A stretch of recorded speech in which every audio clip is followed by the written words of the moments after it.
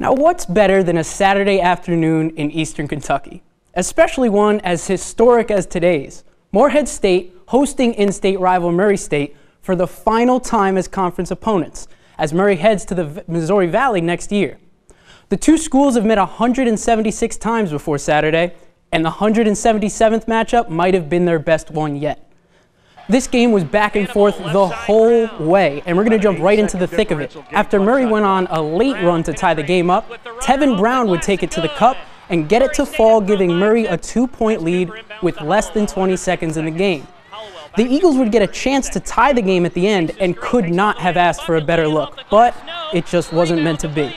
The Murray State Racers close out the OVC chapter of this storied in-state rivalry on top of the Golden Eagles, 57-53. And he's going to get thrown out of this game. 2.5 minutes in, John Calipari has been ejected from the game. Now, you may remember this game from 2016 as the one Coach Cal got thrown out of in less time than it takes to microwave a Hot Pocket. Little did UK fans know, this would be the last Kentucky victory they'd get to see in South Carolina for quite some time. The last one until Tuesday night, at least. After a tight and physical first half, the game was even at 43-all, right around the 16-minute mark. From there, UK went on a 17-6 run and never really looked back. Nestled deep in the bluegrass region of America, you can find a scenic rural city named Versailles, Kentucky. Now, you could have heard of Versailles before, possibly as the hometown of country star Sturgill Simpson, or maybe you learned about Versailles being one of the rare cities that was actually occupied by both Confederate and Union forces in the Civil War. Or you could just know it as the town that has no idea how to pronounce its own name. Well, this Saturday at the Belmont, Justify will be looking to add Triple Crown winner to the city's illustrious resume. A few weeks ago, the Colt held off multiple contenders at a mud-filled Pimlico to win the Preakness by a half a length. This weekend, it'll be the Belmont Stakes for Justify, where he will be trying to become only the 13th horse ever to complete the Triple Crown. The sheer speed at which college football gossip travels would easily rival that of the hallways of North Shore High School. The last few weeks, rumors of LSU, Oklahoma, even Notre Dame have left UK head coach Mark Stoops doing his best Gretchen Wieners impression. I can't help it that I'm popular.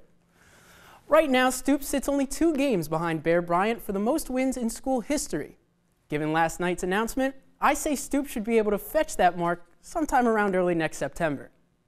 Kentucky and Stoops agreed on a contract extension just a few short days after drowning Louisville by 30.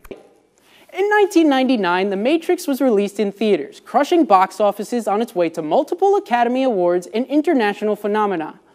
The story follows a crew of misfit soldiers trying to protect the last human city on planet Earth. But in the movie, this is more than just a city. It's a belief. It's the soul and center of the people that provided power, protection, and a hope for a better tomorrow. In the movie, they call this place Zion.